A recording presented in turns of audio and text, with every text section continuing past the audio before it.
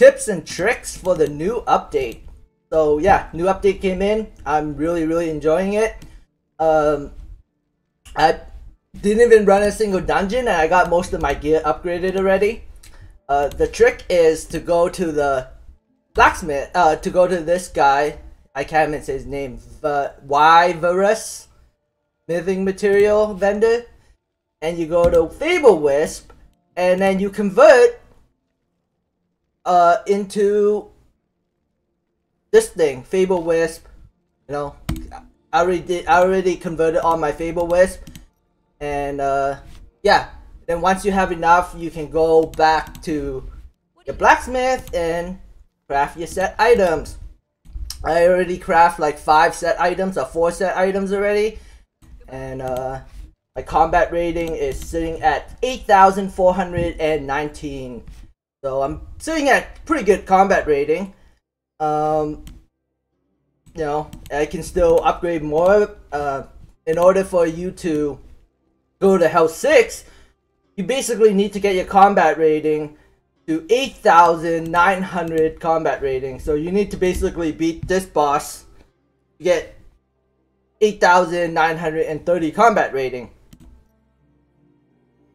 So yeah, you need quite a bit. I can basically do this one right now because I have enough combat rating to do that.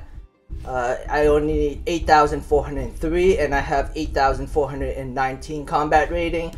But the thing is, I also need warband members. You need at least 4 warband members to get the rewards on the bottom.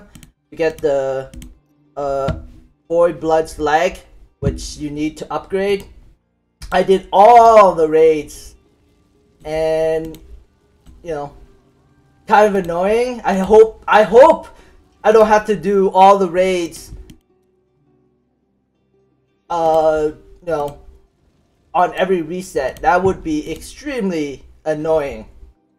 So I hope so. I hope I don't have to do that. Gonna keep working on my combat rating gear, and hopefully, you know, next week I can get to Hell 6, Hell 7, because I need to beat this boss, which is 8,930 combat rating.